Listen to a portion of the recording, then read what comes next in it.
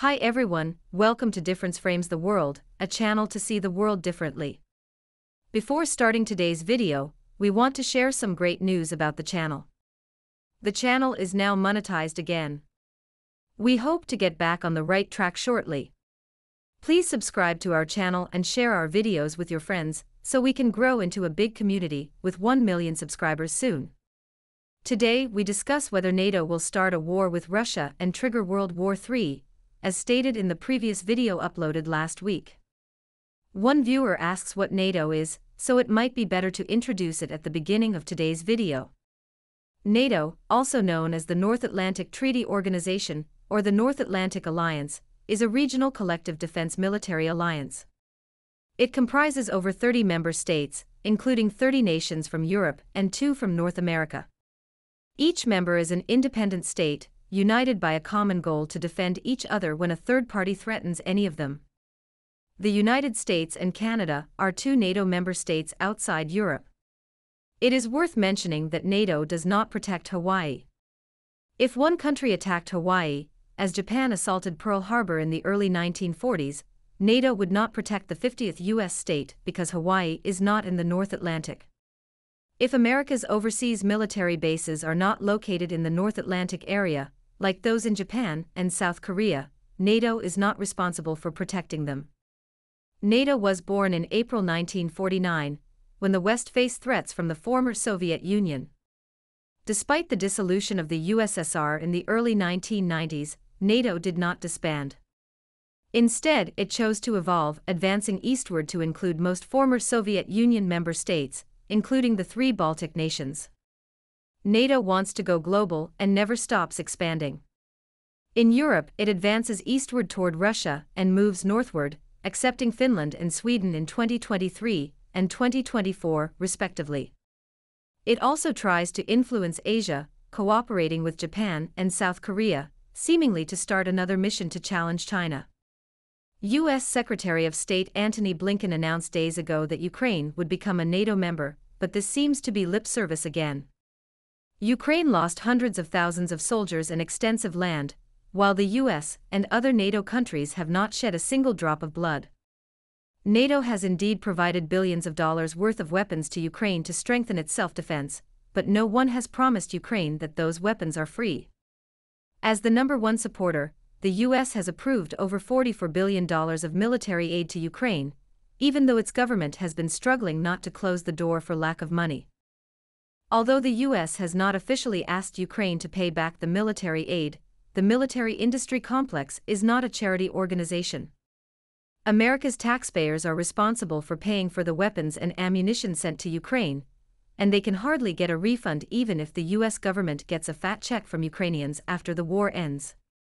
Other NATO members started providing military support, including lethal weapons, to Ukraine after the war began, although their economies were deeply affected by the war. NATO member states are not equally supportive of Ukraine. Among them, Poland is the most aggressive against Russia for historical reasons. 3 Baltic nations, especially Lithuania, are also keen on helping Ukraine against Russia. Many NATO nations, particularly those small ones, are afraid of Russia. Western media keeps warning them that Russia will attack them after taking over Ukraine. Russian President Putin dismissed the accusation as nonsense on March 27, 2024, when meeting with Russian military pilots in Russia's Tver region. He pointed out that the U.S. military spending in 2022 exceeded $810 billion, 11 times Russia's $72 billion. Putin said NATO first came to Russia's borders. Did we drive to the borders of those NATO countries? He questioned, did we cross the ocean to the U.S. border? Putin denied that Russia was planning to attack other European countries after the Russia-Ukraine conflict, saying it is complete nonsense to scare their people to extract more money from their pockets. In the previous video, we mentioned that Russia's greed for land scares European countries, and some viewers disagreed with us. We do not want to take that statement back, though. In history, Russia grabbed vast land from its neighbors, and it went to war with many countries, including Poland, Lithuania, Sweden, and Finland, to name a few. Russian Empire seized 1.5 million square kilometers of land from China's Qing dynasty. The former Soviet Union coerced Outer Mongolia to seek independence. China lost 3 million square kilometers of land because of Russia, equivalent to India's total area. China and Russia have a sound relationship nowadays, as they need each other to deal with the United States. They unite for survival but are only friends under certain circumstances as countries develop interest-based relations. Suppose today's China were still as weak as the Qing dynasty. Russia would never want to develop good relations with Beijing in that case. Similarly, suppose today's Russia was still as potent and aggressive as the former Soviet Union or Russian Empire. In that case, China might have to side with the United States, as it did in the early 1980s when former US President Reagan visited Beijing to seek China's support in dealing with the Soviets. It is worth mentioning that most European countries are tiny, much weaker than China's Qing dynasty. However, today's Russia is more potent than the Russian Empire in the 19th century. Even if Russia has no interest in taking over other countries' land anymore, most European nations are scared. When people see a tiger on the street, even if it is not interested in eating any two-legged creatures, no one will believe it is a vegetarian pet. In the eyes of most people in the world, Russia is famous for its polar bears, and the country is regarded as a polar bear. Russia's land area is over 17 million square kilometers, and Europe's total area, excluding Russia, is slightly over 6 million. However, if we do not include Russia in the list, there are 43 European countries. Russia is too big, and most European countries are too small. That is why NATO still grew eastward and northward after the collapse of the former Soviet Union, as most small nations felt the threat from Russia, although psychologically. NATO becomes the shelter for most European countries, and as a result, Russia is NATO's new target after the former Soviet Union. After the dissolution of the Warsaw Pact, NATO continued to grow, and it gradually accepted the former Warsaw Pact member states as NATO's new members. NATO took further steps to include some of the former Soviet Union's member states, like the 3 Baltic nations, as its members.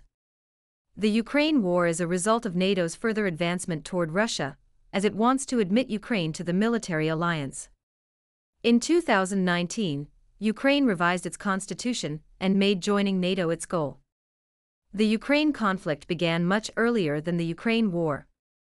When Ukraine gained independence in 1991 following the collapse of the former communist superpower, it already had a bad relationship with Russia. In 2014, Russia annexed Crimea, an originally Russian land that had been given to Ukraine in 1955. Later, Ukraine's several eastern states, like Donbass, started to seek independence from Kiev.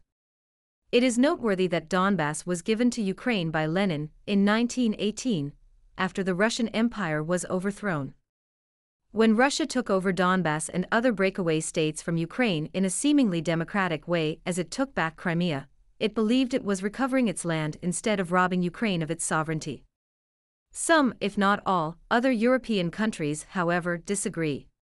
2 Scandinavian nations, Sweden and Finland, submitted their applications to join NATO 3 months after Russia took special military action against Ukraine.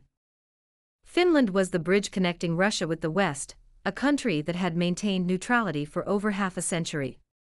Before the Ukraine war broke out, it had been avoiding the topic of joining NATO as a formal member.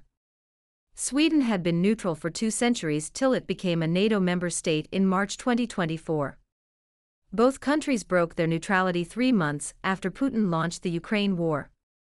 We mentioned in previous videos that the admission of Sweden and Finland to NATO as members posed a more significant threat to Russia than Ukraine joining NATO. What forced Sweden and Finland to break their neutrality? The answer is straightforward. It is fear. They are afraid of Russia taking over their land and enslaving their people. Many viewers may say it is purely Western rhetoric and Russia has no intent of invading other countries after defeating Ukraine. The problem is that no one cares whether Russia will invade other nations after Ukraine. It only takes the West 1 minute to accuse Russia of taking over the whole of Europe if Ukraine fails, but Russia will need years to prove its innocence.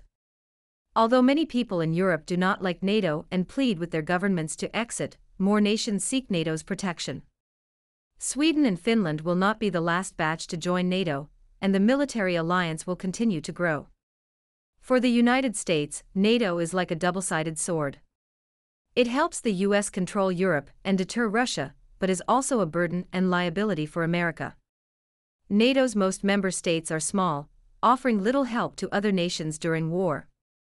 Take Lithuania as an example. Its land and population are ignorable, but its politicians are very daring, willing to fight Russia till the last drop of other people's blood. Lithuania, like Poland, was Russia's centuries-long enemy. If it someday went to war with Russia, all member states of NATO should have a head-to-head with Moscow, starting a nuclear war to end the world. Still, we believe NATO will not initiate World War III and fight Russia directly. With Donald Trump's probable second term, he may reshape the relationship between America and the military alliance. Donald Trump may not remove the US from NATO, but he will force his allies to shoulder more responsibility. He is a businessman, and his focus is always on profit. Let us see if he can be re-elected, and whether he can end the Ukraine conflict within 24 hours as he bragged.